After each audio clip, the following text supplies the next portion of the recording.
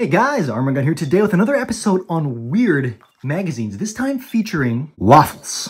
Have you ever wondered why some magazines have this distinct waffle pattern? Well, I used to too, and then I found out.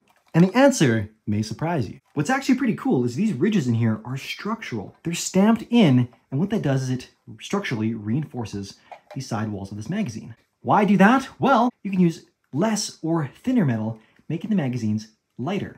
And a nice bonus considering how light the Dragunov already is.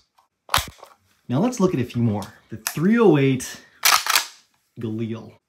Well, we got waffles. This thing has these monstrous 25 round 308 mags. This OG Sudanese contract, AR-10. I called these waffle mags on my IG story, to which many of you guys responded, "That be chocolate, yo." And henceforth it was freedom chocolate.